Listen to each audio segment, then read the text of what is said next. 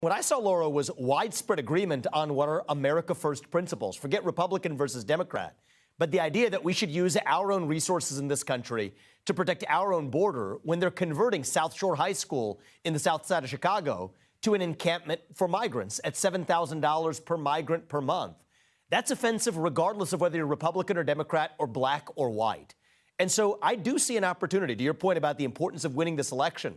Not only can we win this election, I think we can win this in a landslide of a historic margin like Reagan did for the second term in 1984. I think Trump can for his second term in 2024.